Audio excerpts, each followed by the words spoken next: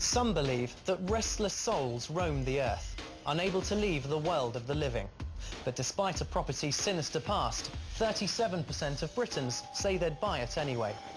Coming to the rescue are Chris French, a professor of psychology, ghost hunter Mark Webb, paranormal investigator Andy Matthews, and psychic Mia Dolan.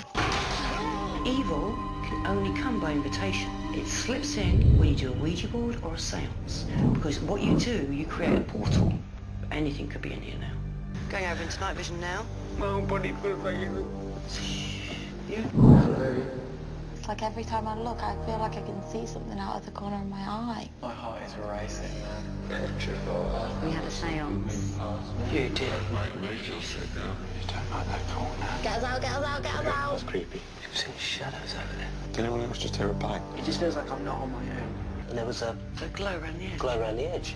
I feel like something's touching my face. Just heard what I think was a footstep. I'm getting quite frightened now.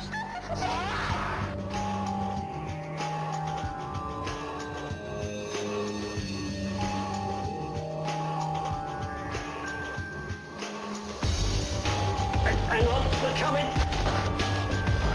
I've never come across activity like that that's happened within one night. Quite extraordinary, really. And what I also saw was a figure standing at the bottom of the stairs. Stabbing pain in my eye.